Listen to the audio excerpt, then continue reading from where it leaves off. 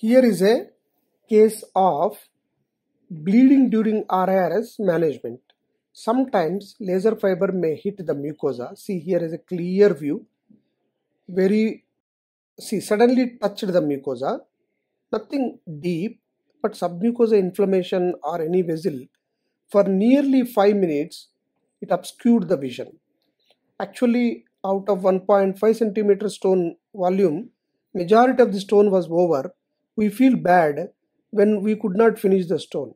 So I thought, instead of stopping the procedure, sometimes it is better to stop when it is like this, but it is not very severe like previous experience.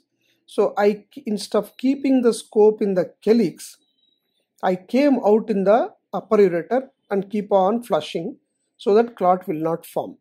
If you keep inside the calyx and wash, lot amount can go. So by flushing like that, after some time it stopped.